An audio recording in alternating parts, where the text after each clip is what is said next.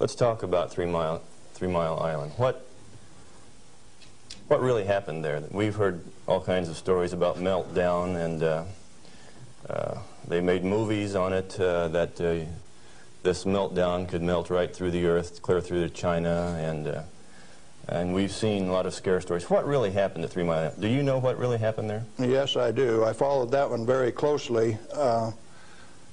In fact, I know the guys personally who wrote the script for China Syndrome and also wrote the script for the 3 Mile Island fiasco. Dale Bridenbaugh, Dick Hubbard, and Greg Miner, who used to work with me at General Electric, are the MBH associates that wrote that China Syndrome script. And not only that, remember that was the time China Syndrome came out, Jane Fonda starring. 14 months ahead of the TMI 2 accident, it was predicted in writing in New York State that that accident would happen 1 year from the date that that 3 Mile Island 2 reactor started up. It started up in March 1978, and it went down March 28, 1979, right on the day, 1 year anniversary. In other words, with 14 months advance notice, the industry still went along with the sham. Nothing happened there except that the owner, the operator, and the regulators conspired to turn it off. What melted? The top of the fuel rods, the third time that the core got uncovered, due to internal pressure, blew the top off some of those rods. They've got Inconel springs in them to keep the pellets, fuel pellets, from vibrating when it's running. Those things are under compression, and when they reduced the outside pressure and the fuel rods were still hot, it blew the top off some of those fuel rods. The fuel rods in TMI-2 are internally pressurized to about 1200 psi with helium gas so that they don't reverse dent when they're hot and running for 5 years.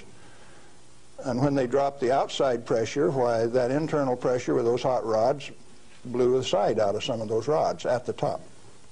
But melting, the fuel is already an oxide ceramic. It is a pellet. It's been pressed into a ceramic. When you pick it up and feel it, it feels like metal. It's pressed so very, very tight, hard. And so, no, the fuel didn't melt. The China Syndrome is a scriptwriter's fantasy. Right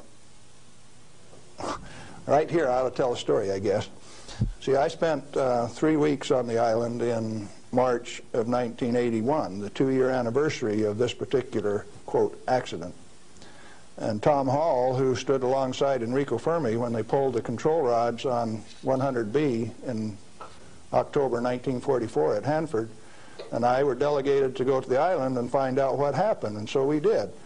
We went over all of the records and everything else, and there, as we could tell from performance records, 51 thermocouples, for instance,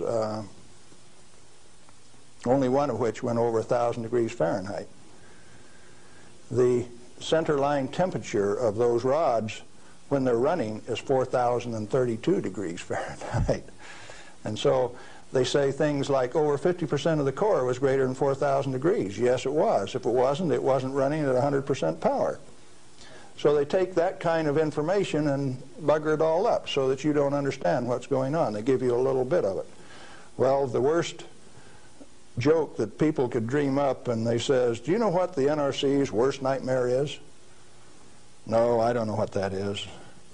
Galen Winsor and Tom Hall in the TMI-2 control room for an hour by themselves. You know why people that know laugh? These crazy guys from Hanford would have started that baby up and showed that it would run. We'd have started it up, and they were afraid of us. So there was no accident at 3 Mile Island? No, they did it on purpose. Shut her down. Very interesting.